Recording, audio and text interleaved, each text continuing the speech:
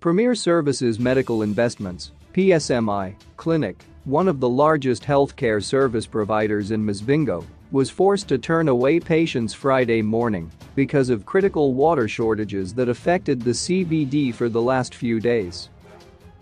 Premier provides the largest medical aid services in the country and has followed that with clinics in all provinces manned by nurses and medical doctors. Several people called the Mirror complaining that they were being turned away at the clinic, which is along Robertson Street, because water including that stored in tanks had run out.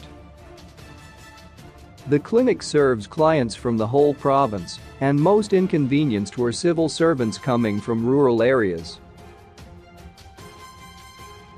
PSMI Senior Manager Business Performance, Obey Nakura, however, denied the allegations and said the clinic closed at 1 p.m. as is usual on a Saturday.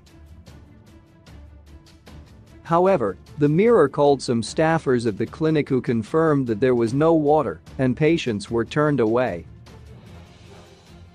PSMI has backup water tanks meant to safeguard continuation of service for the benefit of both the patients and employees, said Nakura. Mzimba Mayor Colin Mabuk admitted that the CBD had run out of water and added that city engineers were working round the clock to solve the problem.